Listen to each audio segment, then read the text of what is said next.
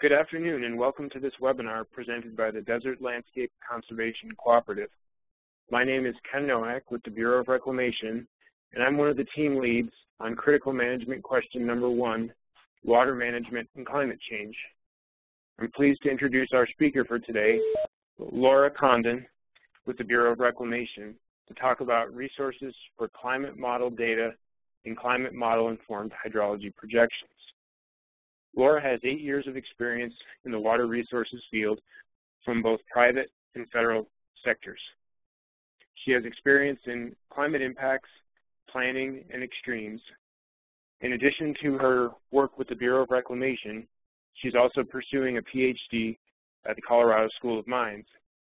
In a moment, I'll turn the presentation over to Laura. Everyone will be muted, and we'll take questions at the end. If you do have something that you need to get in touch with us on quickly or immediately, please feel free to use the raise hand feature and we'll get in touch with you or unmute the lines for a question. Thanks very much and welcome, Laura. Thank you for the introduction, Ken. So I will just jump right in. As Ken mentioned, I'm going to be talking about resources for climate model data and hydrology projections. And let me just see how I get this. Okay, there we go. So most of what I'm going to be talking about is the resources that we have available through a website that's been worked on a lot by Reclamation, but also several other federal and non-federal agencies where we have bias-corrected and downscaled climate and hydrology projections available for everyone to download. So I want to give you some background on what goes into that and then show you how to access this data and how you can use it for whatever kind of analysis you're doing. So before I get to the website, I'm going to talk a little bit. I know that just from Ken's introduction, I know there's kind of a diverse crowd here, so hopefully it won't be too much background. And I'm going to give a little background on global climate models and the methods, specifically the statistical methods that we're using to downscale and bias correct the data that we're hosting, and then how we generate hydrologic projections using the VIC model. And then I'll go to the website and walk you through just how you can get data for yourself, and just a quick example at the end for how you can apply this data. So I would also like to point out before I start that there are also additional training resources online in addition to what I'll be covering today. So there's a video explaining the website. There are actually 2 videos explaining the website and what's where, and those are pretty quick, like 4 to 10-minute videos. But also if you want more detail on how to select projections, how to prepare your data, and different statistical methods, there's a COMET MET-ED training course that there's also a link to on the website, and I'll show you this link when we get to the website later. And this is more of like a 4 to 5 hour training. So I just want to point you to those if you want to learn some more after this. All right, so this is the big picture of what we're generally trying to accomplish with this type of analysis. So there are generally agreed upon with the Intergovernmental Panel on Climate Change, IPCC, emission scenarios for what the future could look like as far as greenhouse gas concentrations. And the challenge for water managers is to figure out what do those emission scenarios mean for water management operations. So in order to do that, we have to take greenhouse gas concentrations and use them to simulate the global climate. That's where global climate models come in. But that information is usually at too coarse of a resolution to use directly for decision making and planning. So there's an additional spatial downscaling and often a bias correction step involved. And then usually we take that information, which those are going to be variables, climate variables like precipitation and temperature, but we also need other variables like runoff and snow, so we feed those into a hydrologic model. And these are both the spatial downscaled climate data and the hydrologic data are what's available on our website. In addition, often you might want to use this data and put it into an operations model or some sort of ecological model, different models to answer your specific question. So that's really the last step. So in general, the goal is to figure out what greenhouse gas emissions are going to mean in the future for your specific location. And try to get the slide to change. Oh, there we go. So we start off with global climate models, and so these are really just numerical models that are simulating the physics of the atmosphere, the ocean, and the land surface across the entire globe. And so these have a lot of components to them. I have just this really simple diagram here. So it's including the atmosphere, the ocean, sea ice, land surface. There are a lot of different global climate models are developed by research groups all around the world, and they're continuing to evolve. So there's additional focus on things like biogeochemical cycling in the latest models and all sorts of processes. This is really a simplified diagram, but the point here is that it's a discrete representation of the world, and they're generally low resolution from the purpose of doing local analysis, so roughly 1 degree gridded resolution across the world, but pretty good temporal resolution, so about 3 hours. And again, the point is that we have data for the entire world. And I mentioned that there are models developed by many groups around the world, and what we use them for in general is to, first of all, do climate attribution, so try to explain the physical processes that are responsible for the behavior we're observing, but then also, which is what I'm guessing more of you are interested in, is using them to predict response of climate system to change. So if we have increased greenhouse gas concentrations, what is that going to mean for things like precipitation and temperature 100 years in the future? And what's really great is that the climate community is pretty well organized, and there's a coupled model intercomparison project. So even though global climate models are developed by a range of research groups around the world, they've actually established a standard experimental protocol so that all of the global climate models in this CMIP database are actually adhering to the same rules and solving the same problems generally. So what this means is there's a standard set of model simulations, so they all have the same agreed upon historical period that they're simulating. So generally in this I was talking about 1950 to 1999, and they all simulate the same future emission scenarios. And then of course there's also a standard set of data protocols, so it's really easy to access all of the data from all of these different models in a consistent way. And there are currently two iterations of this available.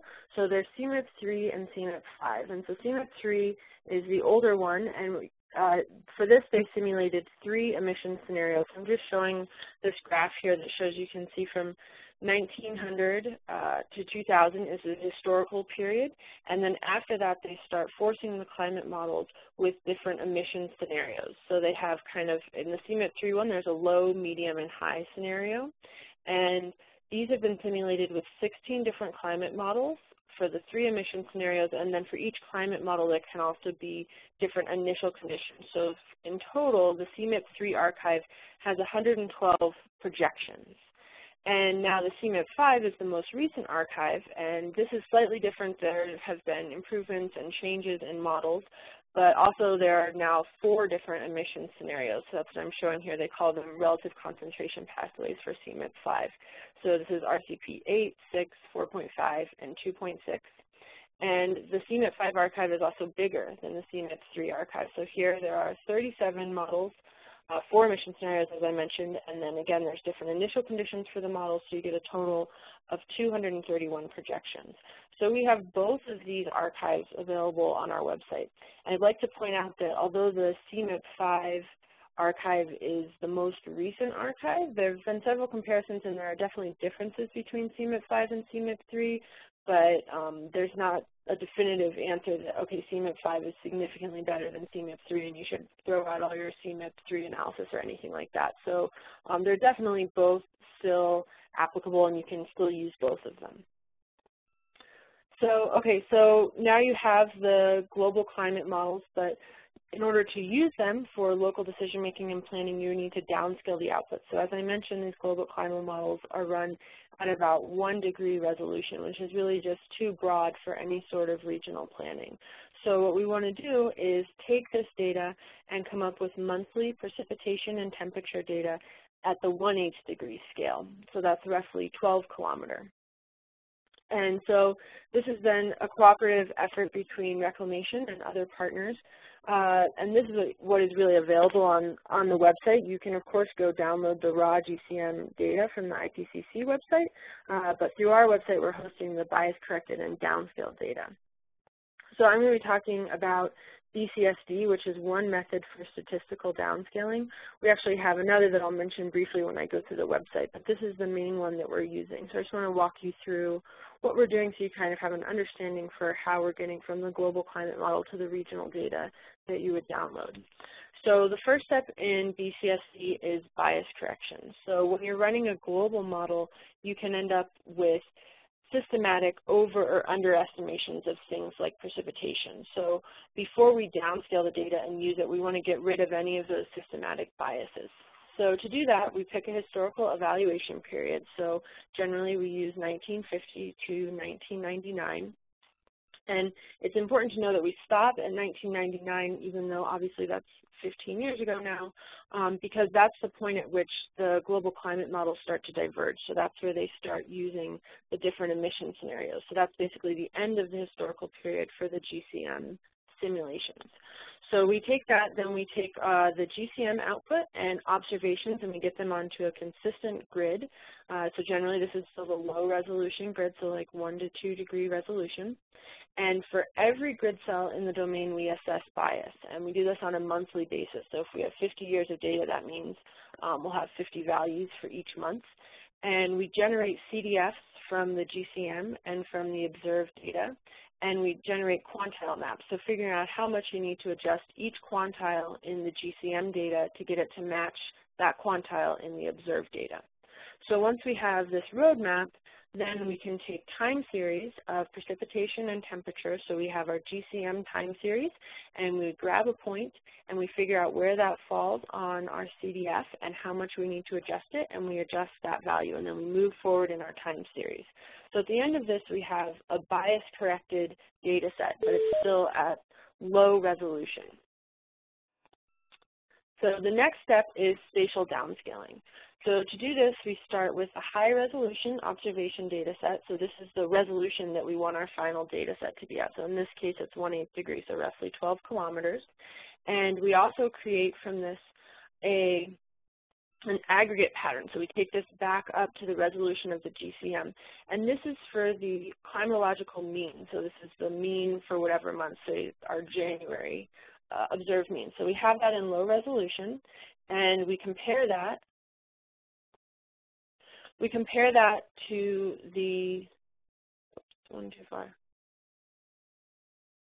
so we compare that, the low resolution observed data, to the bias corrected GCM, so they're at the same resolution, and we come up with adjustment factors for the difference between the bias corrected GCM and the observed climatology. And then we take those disaggregation factors and we interpolate them to high resolution, so our 1/8 degree resolution. I'm not going to get into the details of that, but we use a SciMap algorithm to do that. And then finally, we take these factors and apply them to the observed climatology, and we end up with a bias-corrected GCM that is at the resolution that we want. So when you're downloading data from the website, you're downloading GCM data that has been bias corrected and downscaled using the process that I just outlined. So once we have this, though, this just gives us variables like precipitation and temperature that are coming out of the climate models. But what's really important for a lot of analysis is understanding the hydrology. So we take the gridded BCSD climate projections, so 112 for the CMIP3 archive and 231 for the CMIP5, and we generate gridded hydrology projections. So this gives us variables like runoff, SWE, evapotranspiration, and potential evapotranspiration. And we run this through the hydrology model on a daily basis at our 1/8 degree high resolution, so our 12 kilometer spatial resolution. And to do this, we're using the variable infiltration capacity hydrologic model. And I have a schematic of it here. What's important about this is that it's a well-established model. It's been developed over the last 10 years. It's been applied to many basins, and it's really designed for doing macro-scale modeling, and it can solve water and energy balances, which is really important. So for our CMIP3 archive, we use VIC version 4.0.7, and then for CMIP5, which is more recent, we used an updated version of VIC, so 4.1.2. And I'm going to go over VIC pretty quickly here, but you can also, there's a lot of resources online if you want to learn more about VIC, and I've included a link here. So in general, there are two steps to VIC modeling. The first one is the land surface simulation, where we're simulating all of the physical processes. And then we have to, because VIC basically treats every grid cell as an isolated column, so then you have to connect everything with routing. So for the first step, we are simulating fluxes of runoff, base flow, evapotranspiration, and other hydrologic variables that are all evolving based on the climate forcing. So using the downscaled precipitation and temperature, we feed this into our model and we can get these hydrologic variables. But again, this is just for single columns. So the next step is to connect all of our grid cells together. So we have a river network routing model where we move water from grid cell to grid cell, basically to the outlet of every location of interest. So at the end of this, then we have data sets of climate variables and hydrologic variables, and that's what we have hosted on the website here. So I'm going to get into the website now in a second. In general, what we have available, as I said, are bias-corrected and downscaled projections of precipitation and temperature, and these are at the 1/8 degree grid level. And then on this same grid, we have simulated hydrology using the VIC model. So for the climate projections, these are covering the entire contiguous U.S. For the BCSD downscale data, we have 112 CMIP3 and 231 CMIP5 projections, and they all span from 1952, that should say 2099, not 1999. And this has monthly mean precipitation and temperature. I also want to point out that we do have another data set currently on the website, and this is BCCA. So this is just a different method of downscaling the data. So this is bias-corrected constructed analog method, and basically the difference between this and the BCSD, which I walked you through, is that with the analog method, you figure out the spatial patterns using historical days that are the most similar to the day you're seeing. But I'm not going to talk about that too much because we're actually in the process of replacing that with a different analog method, so with LOCA downscaling. And so this is going to be available in the next couple of months, so I'm not really going to get into the BCCA data too much, but I will say that when the LOCA data is available, this will provide daily precipitation, min temperature, max temperature, and the plan is actually to have this at higher resolution, so a 1/16 degree grid rather than the 1/8 degree grid. So that's the climate data. Then for the hydrology data, again, we're on the same 1/8 degree grid. We use the BCSD downscaled climate data to feed into the VIC model. For the CMIP3 projections, this is actually only available for the western 17 states. But for CMIP5, it's available for the entire contiguous U.S. And this has daily model inputs. So here you can get precipitation, temperature, min and max temperature, and wind speed. And then also model outputs including soil moisture, SWE, runoff, potential ET, actual ET, runoff, and base flow. So now I'm just going to escape this, and I'm going to take you guys through the website a little bit. Let me just make this bigger. Okay, so I have the link in the presentation. If you just Google downscaled CMIP5 and Bureau of Reclamation, you can usually find this website pretty easily. So this is what it looks like. We have a welcome tab here that just shows you, has a summary of any recent activities going on. So as we, for example, replace the BCCA data with LOCA data, that'll be updated here. And then on the About tab, you can get a lot of the information that I've just covered as far as what's available. So you see there's a Climate tab and a Hydrology tab. So for the Climate tab, it'll tell you what's going on with CMIP5 and the CMIP3 data, and then it summarizes down here what's available for each data set. And then the same thing for the Hydrology, just summarizing what's been done, and then also listing all of the attributes that you can download. And you'll be able to see all these attributes also when you try to download data. There'll be a list of attributes which I'll walk you through. But this is just good if you're wondering like why you can't get a certain kind of data. You can see, look back here and see what's where. I'm going to skip tutorials for now. So the projection subset request is really where you are going to want to be. So what you can see here is there are 10 steps. So The first thing you have to do is select your time period of analysis. So you can choose to have monthly or daily data. For now, I would stick with monthly because, as I mentioned, the daily data is going to be quickly replaced by the LOCA downscaling. So if you want to get the BCSD data, that's a monthly product. So you see monthly, and then you can pick your time period. Your choices are 1950 through 2099. So I will just go ahead and select the entire thing here. And I would like to point out that in the upper right-hand corner, there's a size. You can see 100% equals max up here. And this just tells you if the data set you're downloading gets too large, then you're going to have to split it up into multiple downloads. So you can just pay attention to this and see if you're downloading too much in one chunk and if you might need to split it up. Okay, so you have the time step.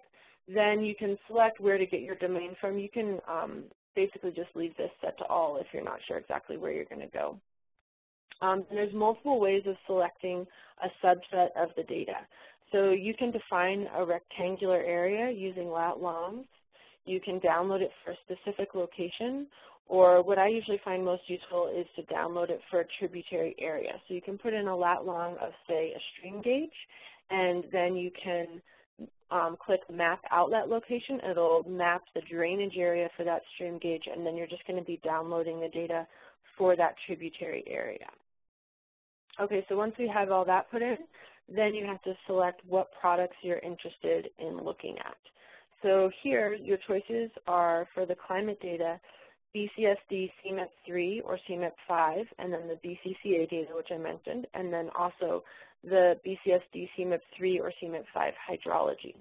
So if, for example, we click on BCSD CMIP 5, then you'll see you get a list of all the potential variables you can download. So, for example, if you want temperature and precipitation on the 1/8 degree grid, then you can, these are the variables you select, and you can choose how many projections you would like to download. So as I mentioned, there are 231 total to choose from, and there is actually covered a lot more in the Met Ed course. There are a lot of different ways to narrow this down if you want to pick a smaller subset, but often it's good to just go ahead and download all 231 of them so you can look at the range of changes in precipitation and temperature in the future, so then you can select a smaller subset if you need to after you've actually looked at the data. So generally I just click on all, and what you can see here, so this is CMIP 5 data, so we have the 4 emissions pathways in the columns here, and then down the rows are the different climate models. So as I mentioned, there are 37 different climate models for CMIP 5, and you can see here that for some of the climate models, there are multiple projections. So these are different initial conditions that they're using to force the models with. So here, okay, so I've just selected all, but as I mentioned, you could, oops, sorry, there's a note. Okay, so the question is, BCSD is a monthly data. How do you use it to drive VIC model and generate daily? So they actually downscale it. The BCSD data has been downscaled to monthly, but then they also come up with daily downscaling with that to actually force the model. So I haven't gotten into the details of that too much, but that's actually available when you download the hydrology. You can get the daily downscaled data that was used to force the model. So, okay, so this is just, so now we've selected the projections and the variables that we're interested in. And I'll just point out also that if, for example, we selected hydrology here, then we get a different set of variables that are available. And next, what you do is you say if you need any analysis done on this data before. So if you know you're interested in a specific period, you could just download the data for, say, 10 years rather than the entire time series. And then you can have us go ahead and just calculate the period mean and standard deviation for you among that ensemble of data. If you want to mess with it yourself, you can just say no analysis. And we also, analyze your data spatially. So we can do period mean and period standard deviation, or if you want means and standard deviation for the entire domain, you can do that if you click on statistics. So I'll say no analysis here. You can get the data in NetCDF format or text format, and then you just input your email address. I'm not actually going to submit a request today, but you can just input your email address, and that'll tell us, they'll email you when it's ready. And then the last step, which is really helpful for us, is just if you input who you are and what you're using the data for, which just helps us make sure that we're serving people's needs best. So this is, I think, probably the way most people will access data, but I'd also like to point out that you can, in the Projections Complete Archive tab, you can download the complete data sets, which will be all of the projections for the entire continental U.S. over the entire 1950 to 2099. If you feel comfortable extracting the data you need and the spatial areas you need on your own, you can just go ahead and download it all. So this is really helpful if you have a lot of different analysis to do, but it's probably a little less user-friendly. So this is kind of the more advanced option. Also, we're always open to feedback, so we have a feedback tab here. You're welcome to give us comments. And then I'd also like to point out that we have this links tab here, which has a lot of the documentation for the methods that we use. And what's also important is the resources that I mentioned at the beginning, if you would like a little more info. So the top one there is the Comet MetEd class that I mentioned earlier, and then the bottom is the 5 to 10 minute videos just about the website. So those are really good resources if you want a refresher on what I've covered today. And then finally, the one I skipped over at the start are the tutorials. So we have several tutorials that include MATLAB scripts and Excel workbooks to help you analyze the data. And these just kind of walk you through, okay, this is what the data is going to look like, and this is what you can do if you want different types of analysis. So I'll just jump back to my presentation now. So the website tutorials, there's 3 main ones there. One of them evaluates the spread of projected climate changes from a reference period to a future period for a given location. Another one looks at the effects of bias correction and spatial disaggregation. And then the last one looks at changes in runoff at a stream gauge. So these are just kind of helpful examples to understand how the data is formatted and how you can use it for analysis. So on that note, I'm also just going to close here with an example of the type of analysis that we often do with this type of data at Reclamation. So this is for an example stream gauge at the Santa Ana River. So I have this map here showing our stream gauge, and we've outlined the drainage area. And what we want to do, which is pretty common, is figure out analysis between different time periods. So we're thinking of the 1990s as the historical period, and then we want to compare to 3 future periods, which is going to be the 2020s, 2050s, and 2070s, and look at changes in precipitation, temperature, SWE, and flow.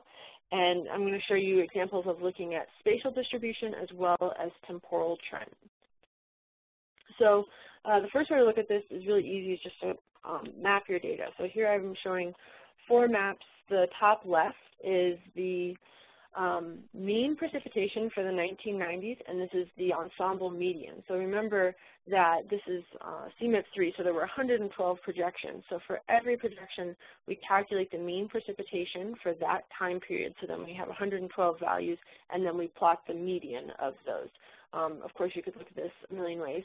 But so this is just a map of what precipitation looked like historically in the domain. And then the next 3 plots show the percent change, the median percent change in precipitation for the 2020s, 2050s, and 2070s. So what you can see from this is that in the 2020s, if anything, it looks like things are getting maybe just like a tiny bit wetter. But then by the 2050s and 2070s, things are starting to get significantly drier. And that drying gets more intense as you compare from the 2050s to the 2070s. You can do the same thing for temperature. So here's just a map of temperature in the domain. And temperature, generally, we see a lot clearer signal. So here you're seeing slight warming in the 2020s, and then that warming increases as we move to each subsequent future time period. again, you can look at this for snow water equivalent. So first you see the map of snow water equivalent. You can see most of it is happening around the edges of the basin here, where the higher elevations. And then as you look to the future, we see significant decreases in snow water equivalent. So this would be a combination of the effect of precipitation and temperature in the VIC model that's causing these impacts. So those are temporally average spatial outputs, but we could also look at temporal trends just at a point. So now this plot here is showing time series of total precipitation, temperature, snow water equivalent, and then 3 different things for runoff. So annual runoff, December to March runoff, and April to July runoff. And the black line in each of these is the median of our ensemble, and then the shading extends to the 5th and 95th percentile bounds of the projections. So what's really important about all this data is that we need to use ensembles of climate projections, because there's no way of really saying one model is better or is the best model. So even if you're not going to use all 112 or 234, generally you want to be using more than one, because you can see there's a lot of variability between projections. So what you can see here, for example, is that precipitation, we have maybe a slight downward trend, which is what we showed with the median map. But now if you look at that as a time series with all of the shading around it, you can see there's huge uncertainty between the 5th and 95th percentile bounds. And the uncertainty is a lot larger than the trend. And this is pretty common for precipitation plots. If you look at something like temperature, though, you can see we have a much clearer trend. Of course, there is spread in the data, but even with that 5th and 95th percentile bounds, you can still see a pretty clear increasing trend in temperature. So then you just look at the rest of them. I mean, for snow water equivalent, it's a pretty clear decrease in the upper bounds of that. And then for runoff, there are these long-term declines, but again, a lot of variability in that data.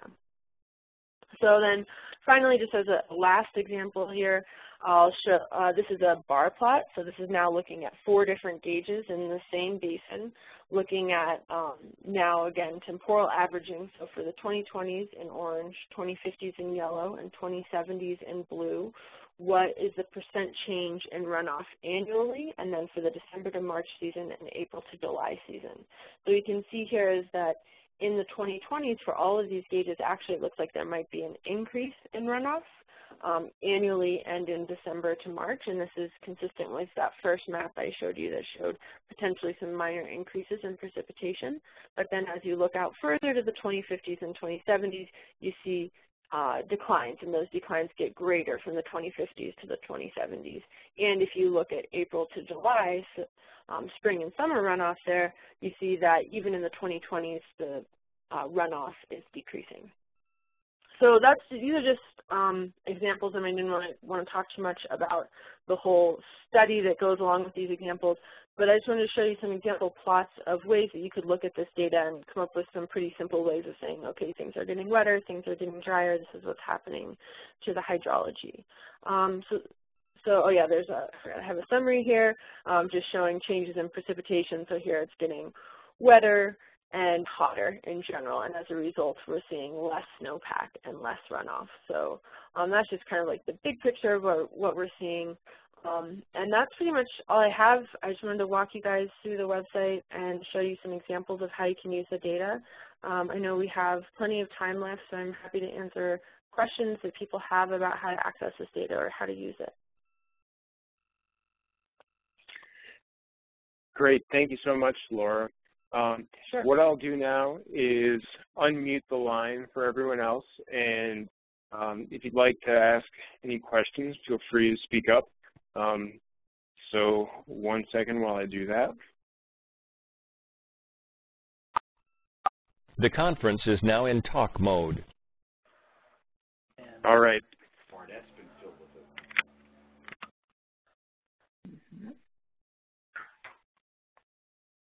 Do we have any questions from the participants? I have a question. That you said that on the one slide that Climate Wizard was going to upload some of these downscale projections for the rest of the world. Is that the same data that will be there eventually, or is it a different scale of data set so it wouldn't match? I don't think we're planning on doing it globally. Sorry, I don't know where I said that, but no, this will just be for the U.S. At least in the near future that I know. That's really the focus is okay. It was on one of your slides with all the data links and everything else. It said that Climate Wizard was going to have global. So. Oh, really? Okay. Oh, was this on the website page? No, it was where you had links. I think it's pretty. Oh, yes. Yeah, so it was on the website. Yeah. Yeah, so I guess I don't know about that one. Okay. Oh, I see what you're saying right here. So that isn't actually, we're not involved in that directly, so I'm not knowledgeable on that one. Sorry. Okay, so I was just curious about watersheds that go off the grid. Yeah, yeah. Yeah, so I guess our involvement in it is just for the U.S., so. Okay, thanks. This is awesome. Sure. I have a question, Laura. Mm-hmm. Yeah. Yeah. So you do you involve the hydrologic setup, the weak model setup? So in this data, the data is only available the temperature, the precipitation. Do we have the wind data for this? Yeah, the wind data is available with the, let me just scroll up here. So in the hydrology data, I'm pretty sure if we scroll down here, it'll say, so for the model inputs, you can get mean wind speed. Okay, so this is only in the hydrologic model results. It's actually there. Well, you access it through the hydrology data set, but that wind data was obtained from the GCMs. Okay. So these are model inputs, not model outputs with the wind speed. And I'm not exactly sure how they got the wind speed. I wasn't involved in that development, but those are inputs to the models, not outputs. Okay, thank you. So another question that the historic data, which data they are picked as a benchmark? When those data precipitation or the temperature, they compare with some reference data. Oh, right, yeah. So the observed data, there's a Maurer data set, a gridded data set that was developed by Maurer. I think that is documented. If you go to the links here in the reports, you can see exactly what data sets we used. But there's a historical data set that was built from observed gauges, and that's a gridded data set that we use as our observed baseline.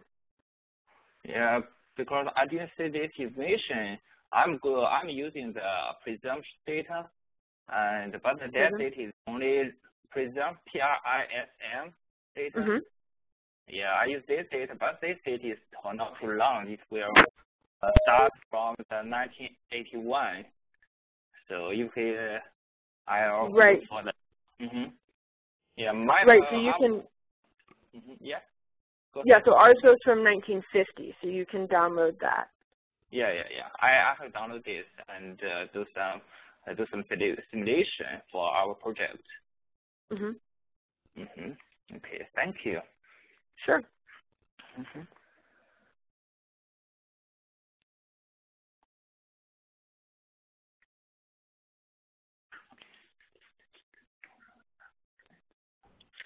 I have a question. My name is Laura Perry, and I was wondering if you could take us back to the slide about how the bias correction is done. Sure. Let me just get that pulled up.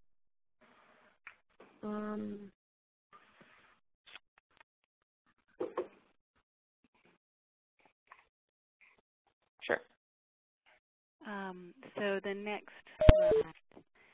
So I was just I want to make sure I understand what you do here. So you look at it by month, and then do you calculate the bias, sort of the mean bias for each month over the 1950 to 1999 time period, and then just subtract that mean for each month in the forced data simulations, or am I misunderstanding?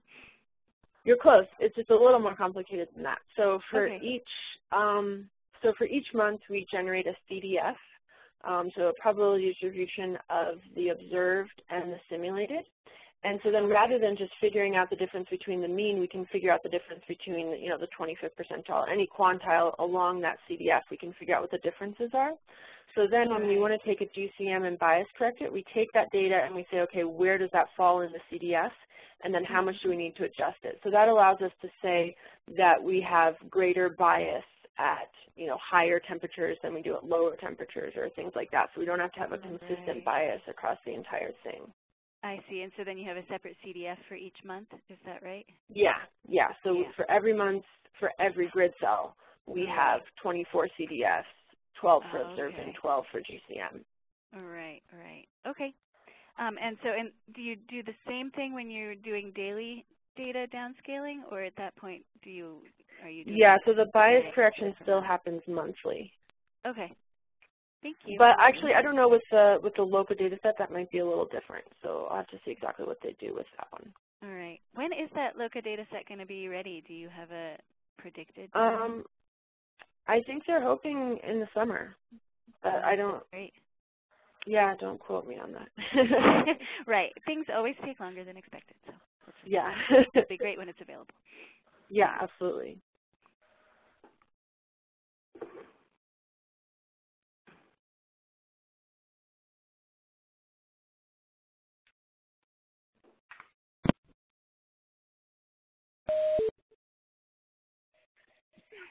I'll give another minute if people are stewing over potential questions, and if we hear nothing else, then we'll wrap up. Great. Hi, Laura.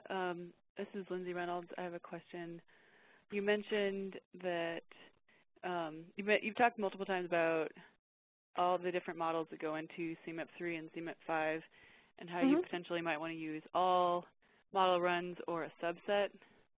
And I'm just wondering if you have any resources on if one wanted to use a subset, how do you choose a subset? Yeah, so that's something that's covered. If you go to the links tab of the website to that Comet MetEd course, that's something that I think is covered a lot more thoroughly there. I can just tell you that one of the things that you can do is you can create graphs that on the x-axis show changes in precipitation and on the y-axis show changes in temperature. And then you'll have like a point for every one of your projections. I wish I had an example of this with me, but I don't. And then from that you can say, okay, I want to select 5 projections. One that's kind of the middle of the road, one that's really hot and really dry, one that's really hot and really wet. Basically just get all the corners of your data, so then you're only using 5. But there are other methods for how to do it too, but that's a pretty common one. Okay, thank you. Sure.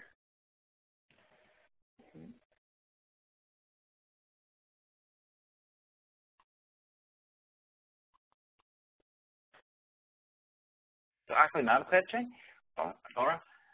Yeah. So do I have the CMIP3 for the daily data for the I found they have only not continuous data. So we have some continuous data from 1950 to 2099. So you're asking about the observations, if there's continuous data from 50 to 99? Oh, it's just the CMIP3 data. It projects data taken from. They have some the data, but that is only for some. Oh yeah, I know. Data, Yeah, so that's because that was the BCCA downscaling, and so yeah, that they only did for specific time periods, just because that was in line with the time periods needed for projects at the time. So if you wanted the continuous daily data for CMIP3, then you should use the BCSD one and get it through the hydrology inputs. Or you can wait for I think the better daily product is going to be the LOCA downscaling that's going to come out in a couple months, and that will have daily data for the entire time period, and it will be at a higher resolution, so the 1/16th degree grid rather than the 1/8 degree grid. Okay, that's great. Thank you, Laura. Sure.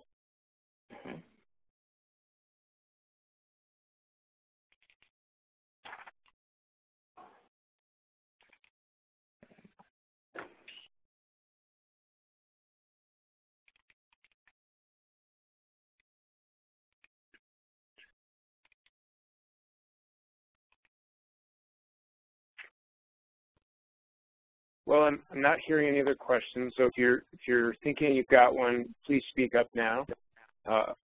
Otherwise, I'd just like to thank you all for taking some time on your Friday to join us, and especially thank Laura for her time in presenting this material and also answering the questions. I know it's a difficult subject, and I really appreciated her talk as well. So thank you, Laura, and I think that'll conclude our webinar. Great. Okay, thank you. Thank you. Thanks for having me. Have a good weekend. Bye-bye.